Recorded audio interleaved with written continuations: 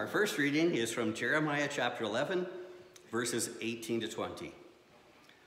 The Lord made it known to me, and I knew. Then you showed me their deeds. But I was like a gentle lamb led to the slaughter. I did not know it was against me they devised their schemes, saying, let us destroy the tree with its fruit. Let us cut him off from the land of the living, that his name be remembered no more. But, O Lord of hosts, who judges righteously, who tests the heart and the mind, let me see your vengeance upon them, for to you I have committed my cause. Our second reading is from the book of James, chapter 3, and continuing into chapter 4. And again, as we've been hearing over the last number of weeks, we get some very concrete and maybe no holes barred advice for, advice is the wrong word, direction for how we should live our lives as God's people. Who is wise and understanding among you? By his good conduct, let him show his works in the meekness of wisdom. But if you have bitter jealousy and selfish ambition in your hearts, do not boast and be false to the truth. This is not the wisdom that comes down from above, but is earthly, unspiritual, demonic. For where jealousy and selfish ambition exists, there will be disorder in every vile practice. But the wisdom from above is first pure, then peaceable, gentle, open to reason, full of mercy and good fruits, impartial and sincere. And a harvest of righteousness is sown in peace by those who make peace. What causes quarrels and fights among you? Is it not this, that your passions are at war within you? You desire and you do not have, so you murder. You covet and cannot obtain, so you fight and quarrel. You do not have because you do not ask. You ask and do not receive because you ask wrongly to spend it on your passions. You adulterous people, do you not know that friendship with the world is enmity with God? Therefore, whoever wishes to be a friend of the world makes himself an enemy of God. Or do you suppose that it is to no purpose that the scripture says, he yearns jealously over the Spirit that he has made to dwell in us? But he gives more grace. Therefore it says, God opposes the proud, but gives grace to the humble. Submit yourselves, therefore, to God. Resist the devil, and he will flee from you.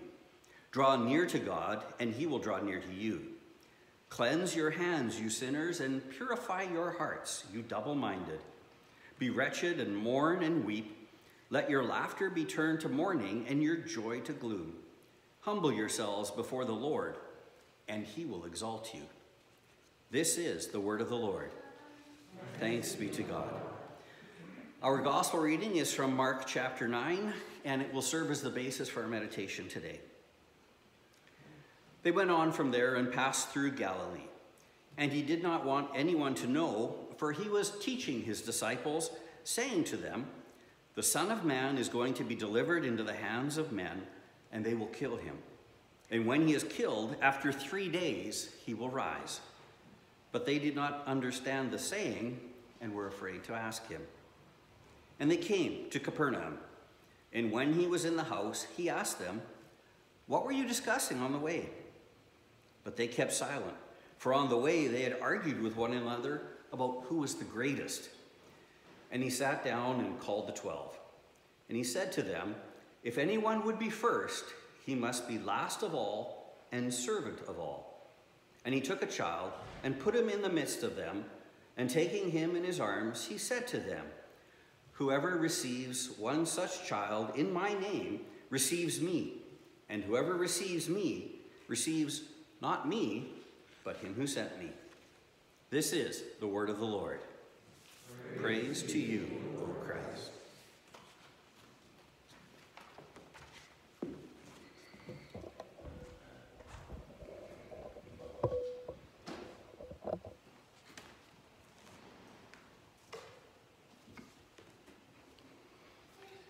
Dear friends in Christ, Over the last few weeks, as I mentioned at the beginning of the readings, we've been reading from the book of James and also from the Gospel of Mark. And there's a sort of a common thread that's been running through. And if you were here last week, you remember that an awful lot of James, 43%, talks about what we say or speech or the language we use. It's very practical things for the Christian life, but it's not always easy things to hear. And our reading for today is another one of those things that's not really easy to hear, is it? Whether it was the book of James talking about humbling ourselves before God, or in Mark where the disciples were like trying to figure out who was going to be the most important among the 12 of them, these readings make us struggle a little bit. So Jesus and his disciples were walking down the road. Jesus was teaching them and telling them what he was basically all about, right? I mean, Jesus came to fulfill the law and the prophets, to live a perfect life, but then he came to suffer and die in our place so we could have forgiveness. And he said it pretty plainly, didn't he? Like, he will be killed, and after 3 days, he will rise again. And so he's talking very clearly, very plainly to the disciples, but they've got something else on their mind. And I don't know if you've ever been in a conversation with someone, and maybe you could tell by the look on their face, or maybe they could tell by the look on your face and by what came next. And this is what I mean. Someone's talking to you and telling you about their day at work. You know, and they're talking, and it's like, oh, I got to tell them about my day at work, right? And so you're just waiting for them to finish talking, and so you're not really listening. And then when they're done, you just kind of go off on this tangent that, I mean, it's sort of connected because it brought it to your mind, but it kind of shows that either you weren't listening or they weren't listening, because you just kind of, you know, you crossed in two different directions. I think that's kind of what was going on with Jesus and his disciples. He was talking about service. He was talking about suffering, his service, his suffering, his death. And right away then, the disciples were like, oh yeah, and which one of us is going to be the greatest? Right? It's like two ships that pass each other, and they almost like they don't recognize that each other are there. They didn't get the message. They were just waiting for Jesus to finish talking so they could have their big discussion and figure out who's going to come up as top dog in the group. What's interesting is when Jesus says to them, so what were you talking about on the road? They're like,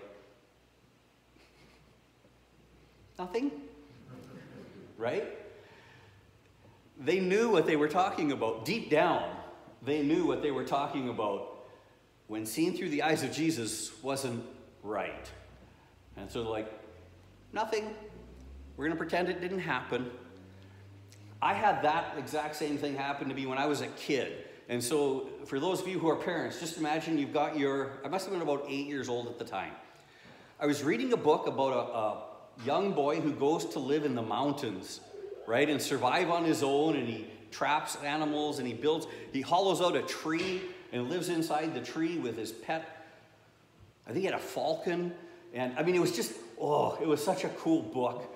And so I decided, even though we lived in the city of Saskatoon, that it would be a good idea to try and get some of these skills.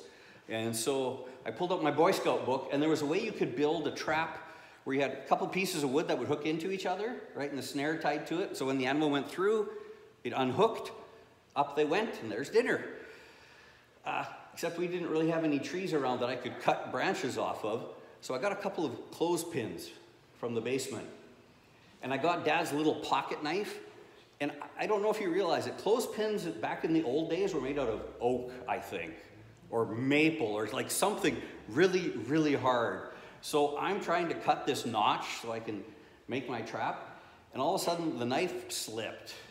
And I'm just looking across these two knuckles. I still have the scar from it. I just like, with this little knife. And I'm like, oh no. So I went into the bathroom, and I'm rinsing my hand in the water, and it's bleeding pretty good. There's some veins close to the top. I must have hit them. And so there's blood on the floor. There's blood all over the sink. My dad comes in and says to me, what happened? My response? Nothing. I mean, obviously something had happened, right? But I didn't want to admit it. Even when the evidence was like splattered all over the place. And for us, we know about Jesus as our Savior, as the servant, right, who came in humility to serve us. We know what his life was about. We've heard the story of how Jesus took a little child and said, whoever wants to be the greatest must be the least.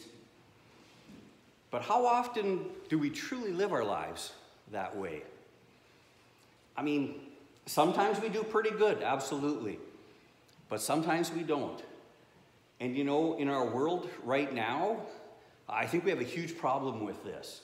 I think it's been coming probably for years and years.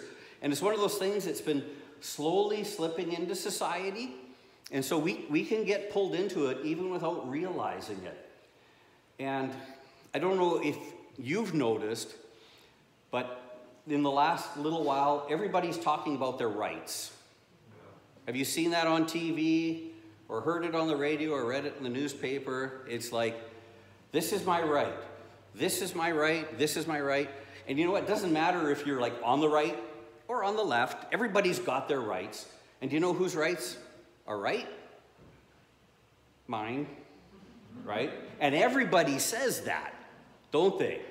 And again, it doesn't matter. It doesn't, like whatever the right is, doesn't matter. But these are my rights. You know, I have a constitutional right to this. I have a right to that.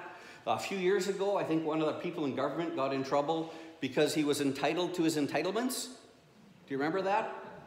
And so the point was, I mean, he was kind of shady with what he was doing, but he was entitled to it. So even if it wasn't completely right, I mean, it's my right. I'm entitled to it, and so I can do it. Just this last week, I read a story about a little 7-year-old girl who got her hair cut in school. Did you happen to see that one? Yeah, this cute little girl, curly blonde hair, and I don't know why, the story didn't say, teacher cut her hair. And so when she went home, her dad took her to the hairdresser to fix it, and then the next day she went back and a teacher fixed it again. Now, I'm not defending what the teacher did, right? Because I'd be unhappy if someone was cutting my kid's hair. But Dad is suing for $1 million because, and here this wraps up so nicely, because it violated her constitutional rights. Now, I'm not sure if that's the right to have blonde hair, curly hair, or your hair cut the way you want. Like, I mean, you know, sue for bad haircut, sue because the child wasn't happy, but no, it's right up there, right? Constitutional rights. And they'll probably get $125,000 out of the deal and be happy. Everybody's focused, I think, in our world today on rights. And Jesus comes to us and he says, you want to be the greatest? You want to have the most rights?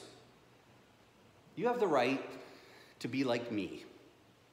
Through faith, I've given you, right? I've made you a new person. I've given you a new heart. You're a new creation. And you don't have to be self-absorbed and selfish and always and only looking out for yourself. You can look out for those around you. Because the people who are truly great are the ones who are the servants of all. Do you have someone in your life who's like that? Maybe a mom or a grandma, an aunt, who, like, they're always looking out for everyone else, right? And in this example, it probably has to do with food, right? I mean, they cook for everyone, they eat last. If there's not enough, they don't eat. But whoever that person is, I mean, that person has made an impact in your life, right? They've been an example to you. Well, Jesus came not just to be an example for us. He came to truly serve us. I mean, you want to talk about someone who had no rights. He was falsely accused when he had done nothing wrong.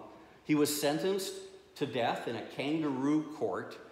And like the song says, he could have called down 10,000 angels, right? And just like obliterated everyone and everything.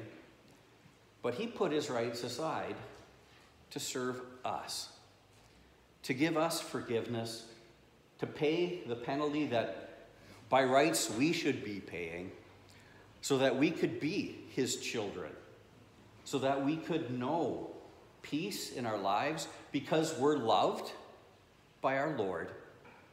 And we know that through forgiveness, we have the promise of eternal life in heaven, and that nothing can take that away from us. And when we have someone like God who has our back, you know what? Then we can step out in faith and serve others. And maybe when we do, perhaps we'll be taken advantage of. I mean, that happens when you're nice to people sometimes, right? But we're not called to worry about that. We're called to worry about them. We're called to serve them, to make a difference in their lives. And hopefully as they see us serving, they will turn and see Jesus, who came to serve us all. May God enable you to serve freely, willingly, those around you, to be like Christ for them in thanksgiving for all Christ has given to you. In Jesus' name, amen. Before we continue with the Nicene Creed, we have the joy of receiving some new members. So, Bud and Myrna, could you come forward, please?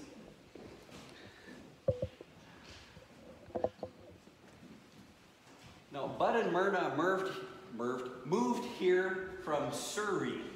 They're members at Faith Lutheran Church there. And if you haven't heard, they've known Rico and Bev for decades and are good friends. Yeah, come right here. And so they've moved to the island now and are joining our congregation. And also, Colin and Judith Liskey are also joining.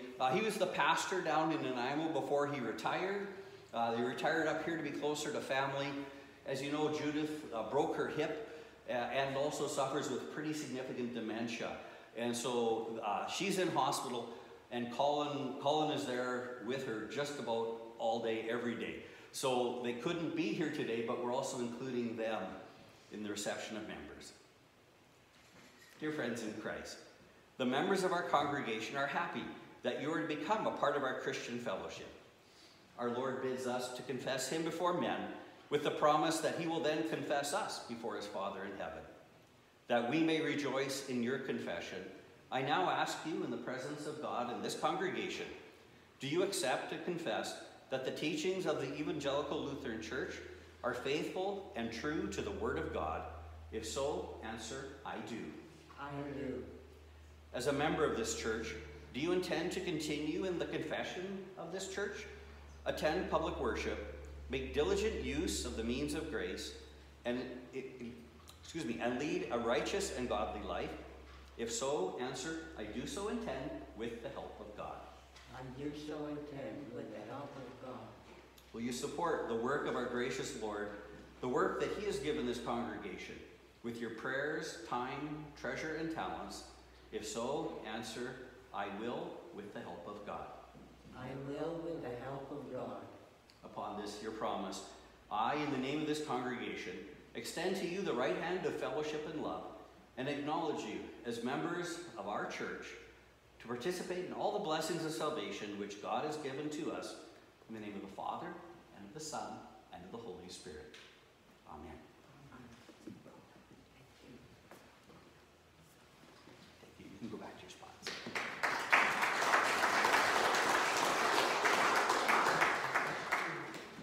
And now would you please stand as we join together to confess our faith in the words of the Nicene Creed.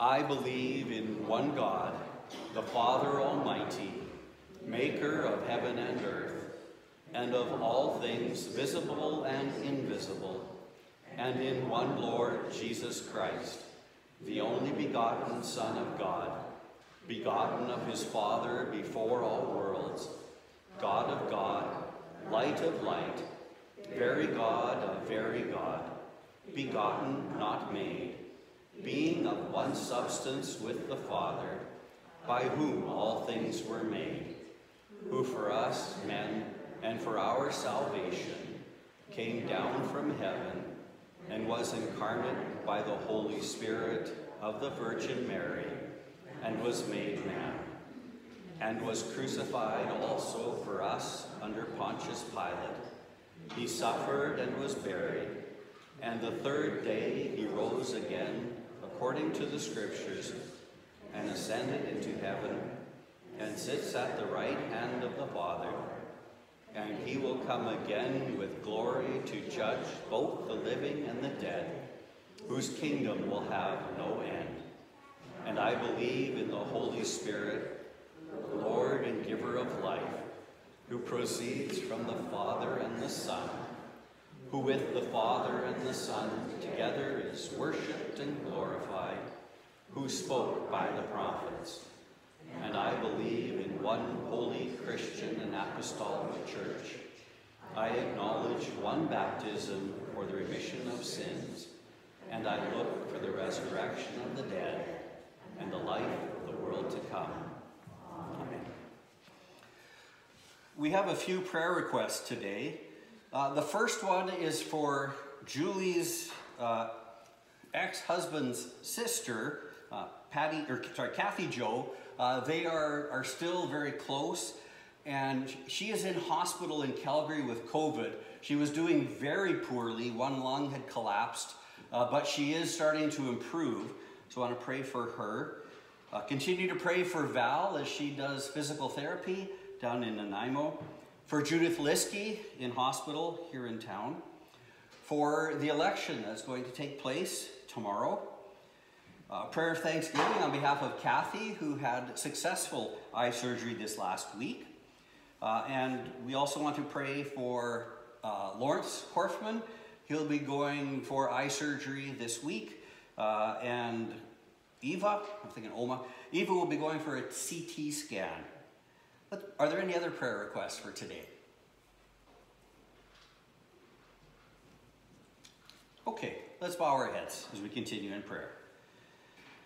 We thank you, dear Lord, for being with Kathy Jo and that she is beginning to do better. We pray that you continue to be with her and all of those who are hospitalized with COVID, that you would bless them and strengthen and heal them in the care that they're receiving, that you would protect all of us from infection and especially from serious illness. We pray that you would continue to give strength and endurance to the doctors and nurses and all the people in the hospitals who are caring for us. We think this has been going on for a long time. For them, I'm sure it seems much longer. We thank you for their service and pray that you would strengthen them and keep them strong and healthy. Lord, in your mercy, hear our prayer. We ask that you continue to be with Val in her recovery. We pray that you would grant her strength and health, that she'd very soon be able to come home. Be with her family as they continue to care for her and worry about her and just look after all the things that need to be done. Lord, in your mercy, hear our prayer. We ask that you would be with Judith as she's in hospital. We pray for healing and strength for her, endurance for Colin, and we ask, Lord, that a place would be open for Judith soon in extended care, where she can get out of the hospital into a more home-like setting. Be with her whole family and give them peace at this time. Lord, in your mercy, hear our prayer. We thank you, Lord, for being with Kathy this past week and that her eye surgery went so well. Continue to be with her and grant her healing. We pray that everything would heal up well and that her vision would be good. Lord, in your mercy, hear our prayer. We pray for Papa as he'll be going for eye surgery this week, that you would watch over and keep him safe, that you would bless him in the care that he's receiving and the procedure they're doing. And Lord, we ask that he would also have a quick and complete recovery.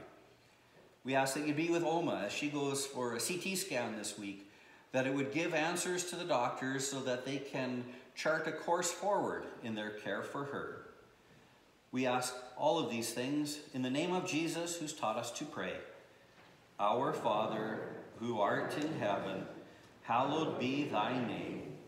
Thy kingdom come, thy will be done on earth as it is in heaven. Give us this day our daily bread, and forgive us our trespasses, as we forgive those who trespass against us. And lead us not into temptation, but deliver us from evil. For thine is the kingdom, and the power, and the glory, forever and ever. Amen. The Lord bless you and keep you. The Lord make his face shine on you and be gracious to you. The Lord look upon you with favor and give you peace. Amen. We continue now with our closing song.